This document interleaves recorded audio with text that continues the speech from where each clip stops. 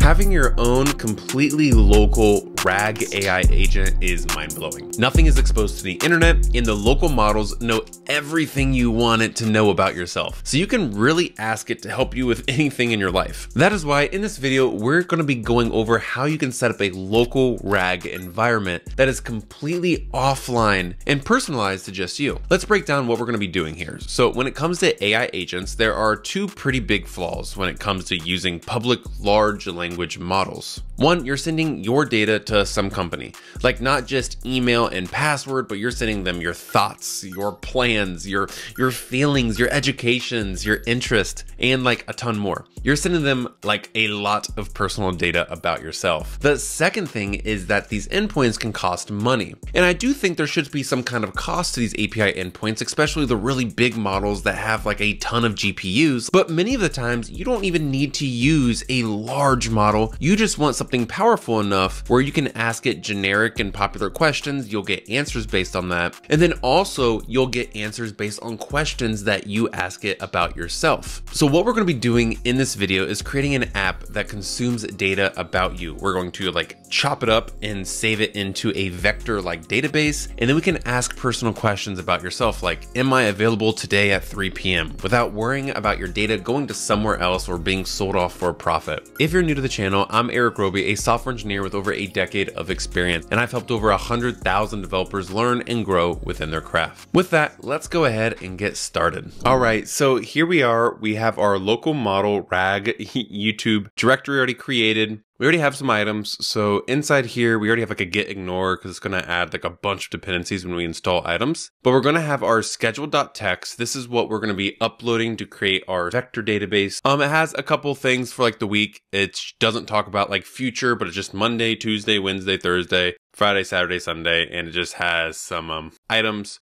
right inside here that we can search for. We're going to have our requirements, which is FastAPI Unicorn. PydanticAI is going to be our AI agent framework. This just allows us to be able to upload like PDFs if we need to do that. The transmitters is to turn it into like a vector database. NumPy, we have this Llama CPP Python, which allows us to be able to use OLlama on our application. Then we have Jinja and we have Python multipart. And I already have the front end created, but we're not going to start with it yet. We'll kind of introduce it afterwards. So we have our main.py, which just is instantiating our application. And then we have a controller that just kind of opens up our templates for our front end when it needs to happen. And everything else is completely empty. So that's what we're going to start with. So let's start with the model itself. So the model is going to be what the AI agent responds back to the user with, like what information. We don't want the large language model to kind of say whatever they want. We want to only allow it to say what we want it to say, and then we'll extract that piece of data out from our front end. So what we're going to add here, a return class of a virtual assistant. So we're kind of pretending our RAG or our AI agent is a virtual assistant for us, right? And we want it to return with two things. So we send in our schedule. It's going to vectorize that. I just made up that word vectorize, but it's going to turn that into a vector as good as possible. It's going to give us our availability in our next open time slot. So our availability is going to be let the user know if he is available. If not, let the user know why. And then the other one's going to be next open time slot. Yeah, if the user is available, let them know the next item on their list. If not available, let them know the next available time.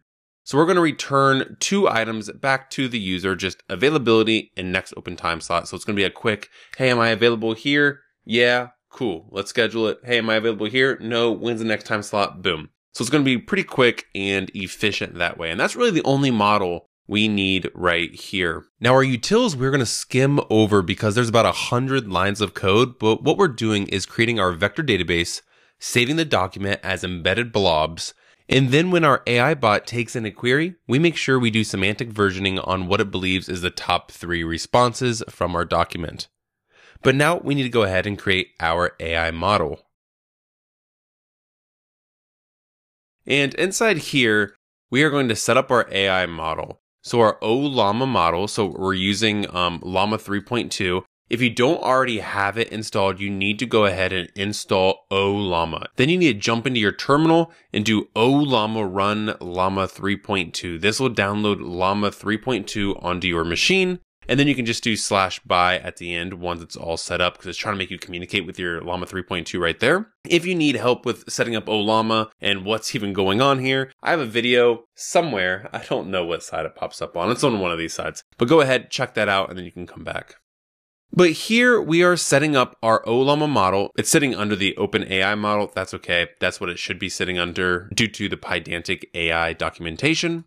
The model name we're going to be using is 3.2. That's what we just installed on Ollama. And it's running at HTTP port / localhost port 11434/v1. That is where Ollama is running Llama 3.2. Now we're going to create our agent. We're going to use our Ollama model. Our result type is that virtual assistant that we created. We're going to allow 3 retries. And our system prompt is you are a knowledgeable personal assistant. Use the provided context to answer the user's questions accurately, provide a detailed and context-aware answer. Awesome. So now that we have our AI model and we have our utilities set up, what we're going to do now is jump into our services.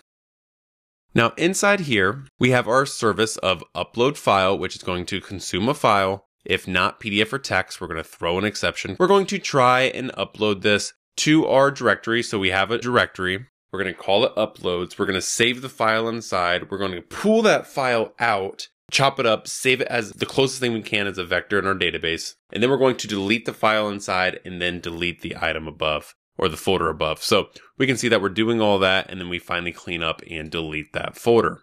So that's how we can save a new file. Then when we ask a question, we're saying, hey, we need to grab the context from the find relevant context query. If there is no context, we're going to throw an error of saying no documents found in the knowledge base, and I'll kind of show that first. Then we're going to have our prompts of using the context below, answer the question, which is going to be our context and our query that we're passing in, and then we're looking for the answer.